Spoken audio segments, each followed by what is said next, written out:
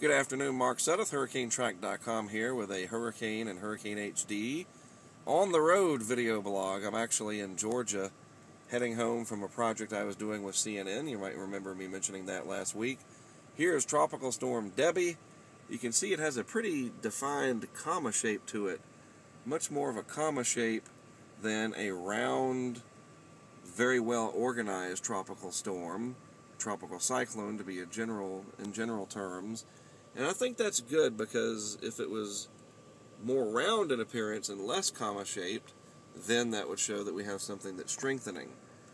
Nevertheless, the intense rainfall across a good deal of Florida continues, as you all that live there are very well aware. And you can see even on here the comma shape to the rain. That indicates to me that it's heavily weighted over on the north and east side, the precip shield. It's not round like you see with a very well organized tropical cyclone. And if we go up here and look at the very latest computer model guidance, I want to point out something, and this is the 18 UTC computer guidance. That means it's the 2 p.m.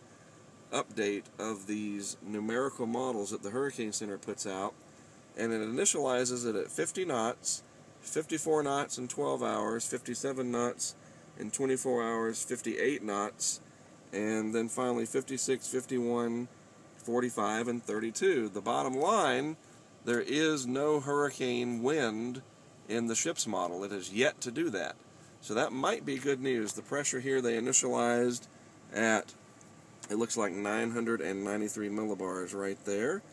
And so it may not make it to hurricane strength, which would certainly be good news for everybody involved, especially if it does in fact head towards southeast Louisiana here.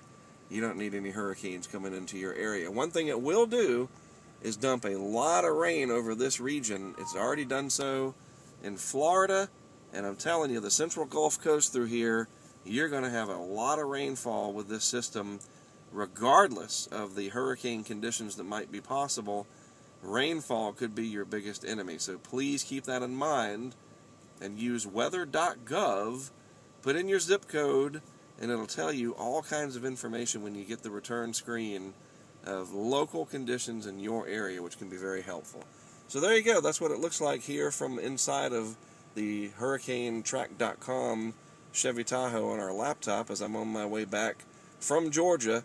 I'll be deciding tomorrow morning if I'm going to be heading down here to the Gulf Coast for coverage of the storm. If I do, then I'll keep having these updates on the road as I travel. And if I don't, meaning that I don't think it'll be a hurricane, I'll be producing updates from my office back in North Carolina. Either way, have yourselves a good rest of your Sunday.